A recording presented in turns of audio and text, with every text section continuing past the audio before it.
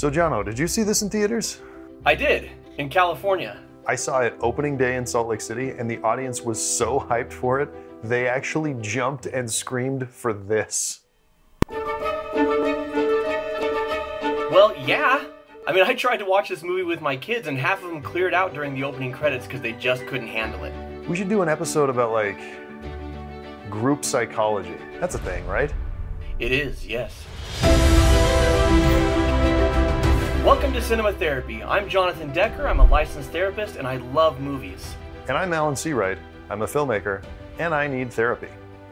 And today we're talking about Signs, the 2002 alien/home invasion thriller directed by M. Night Shyamalan.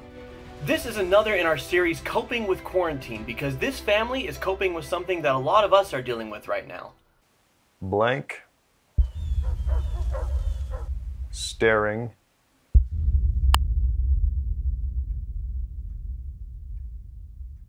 Faces. It had to be at that right moment. That 10-15 seconds when I passed her walking. Or being trapped in a house with people you don't get along with all the time. Like I said. So in Signs, we have a recently widowered?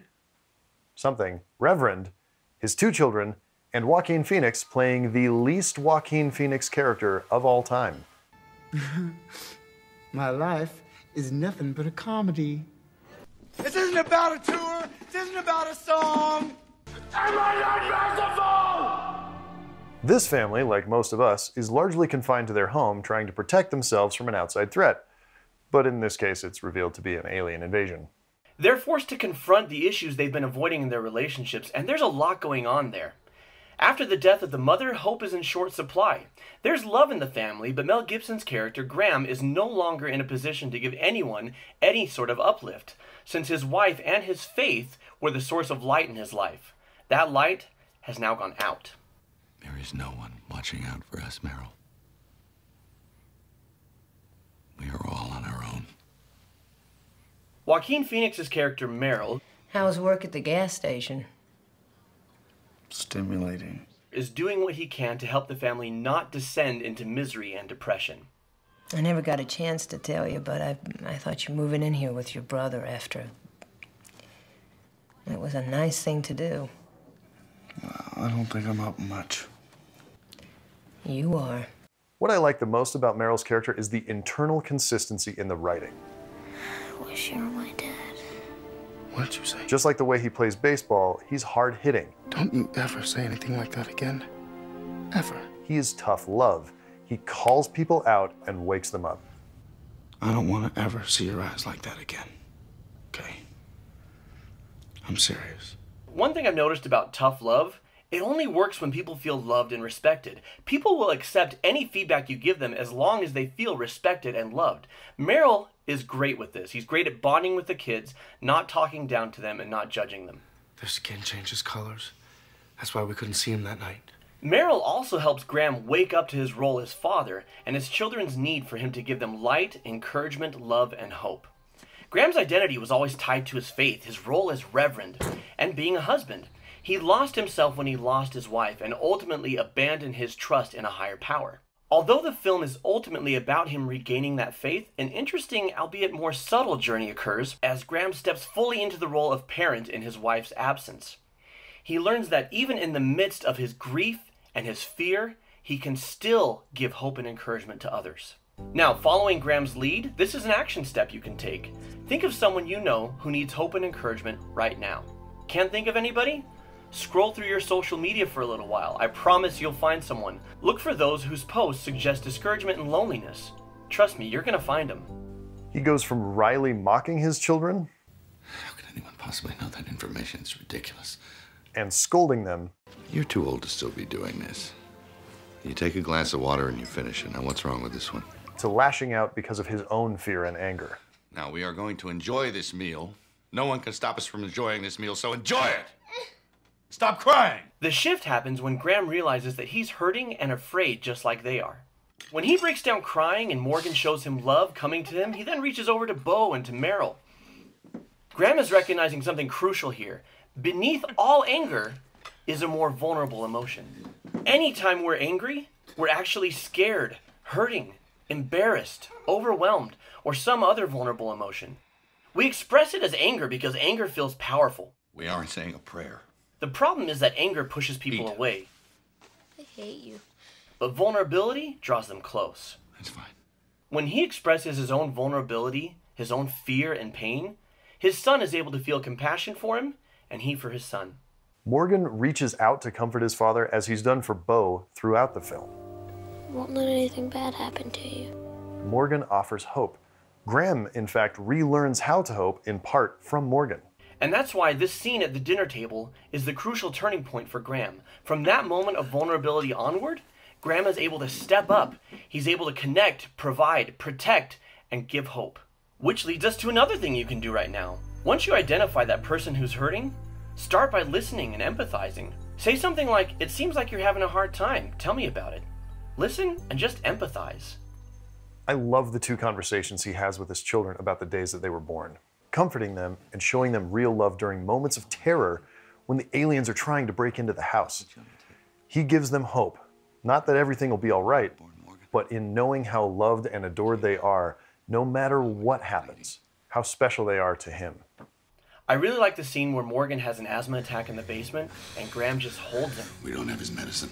talks him through how to breathe, urging him to do as he does. Feel it moving in and out. Breathe like me. He gives his son hope verbally and physically, along with instructions while being held and reassured. So the director does something really interesting with this scene. Generally, for a big emotional moment like this one, you'd be in close-up right on your characters' faces. You want people to feel the emotions that they feel, and so you give the audience their eyes. But here, we're off to the side. We're emotionally distant because Graham, while giving his son hope, has none himself. He's lying. Don't do this to me again. Not again. He has returned to belief. This is actually a prayer, but it's just one without hope. I hate you. I hate you. He no longer doubts God's existence, he just rages at God's indifference. Like us right now, the Hesses weren't sure what the future had in store for them, but they had each other. And while the film builds to a comforting declaration of a higher power looking out for all of us, and to Graham's renewal of his faith and role as Reverend, he also discovers his own capacity to feel hope and bring it to those he loves apart from his faith in God and his relationship in his wife. Those are the two things on which he leaned on exclusively before. He finds that power in himself through vulnerability and selflessly turning outward to comfort those in need with direct assurance that it would be all right. Did someone save me? I think someone did. Or by helping them to know that, even if the worst happened, they wouldn't have to suffer through their hardships alone, that they would have somebody who loved them with them. Which leads us to another action you can take. If you have practical advice and realistic hope for improving things, ask your suffering friends and family if they would like to hear it and then share it. Swing away, Meryl. However, if the situation just seems dire, with no end in sight, and you don't have any good advice or realistic assurances, how can you, like Graham, help this person feel that they're not alone, that they're appreciated and loved, and you're there for them? Rediscovering his faith and going back to church is not the actual end of this story. The end of this story, the emotional arc, is when real change occurs, when Graham discovers that as scared as he is, as grief-stricken as he is, That's why he had asthma. he still has real power to give hope to others and step into his own strength while doing so. Can't be luck. His lungs were closed. His lungs were closed. No poison got in. No poison got in. His lungs were closed. His lungs were Graham taking up the mantle at the end of the movie is a coda. It's not the end of the story arc, that's already occurred. It's just a nice thing to tack on. And it's a good coda, especially if you believe in a higher power, but even if you don't have that belief, there's still a lot of meaning in this film. Just a reminder, here are your action steps for this week. Number 1, think of someone you know who could use hope and encouragement right now. Can't think of anybody? Look through your social media, you'll find them. Number 2, listen and empathize. Ask them what they're going through, and just listen. Number 3, offer practical advice and realistic hope if you can. And if you can't, give them assurance that they're not alone and that they are loved. So we're starting something new this week. We asked all of you for your insights on our Facebook, Instagram, and Twitter, And it turns out, you people are not dumb. It's true. Over on our Instagram, Angela gave this pearl. I remember my sister said what doesn't make sense makes sense eventually. I love that. Your sister's wise. On our Facebook, Diego added, I think sometimes a very dramatic or traumatic event can shake our basic beliefs. When adversity strikes, we have two choices. We can succumb to them or we can rise to the occasion. In the first case, he succumbed. But the second time, since he knew his family was in danger, he chose to rise up. Action is what strengthened and restored his beliefs. What were your takeaways from Signs and how has it helped you? We want to hear your wisdom. Leave it in the comments below. I promise we read them. And as always, like, subscribe, hit the bell, purchase or rent the movie using our link below in case you want to watch the movie. If you need more help than a YouTube video can provide, I offer telehealth counseling as well as online relationship courses. There's a link in the description where you can schedule a complimentary 15-minute consultation with me. Thanks for joining us again as we're all still stuck at home during quarantine. Please leave comments below about what films you'd like us to watch, what topics you'd like us to cover, and remember, mental health issues are not your fault, but they are your responsibility. Till next time, take care, stay safe, connect with loved ones, and watch movies.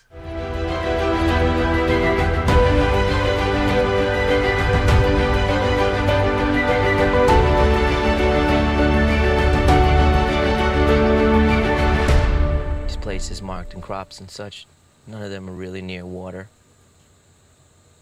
I don't think they like water.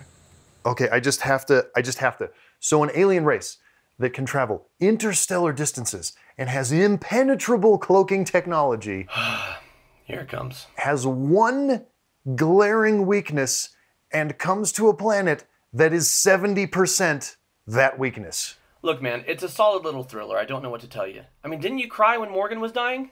I didn't cry, you cried. I'm fine. I don't need a hug from my dad. Shut up. Shh. I'm here.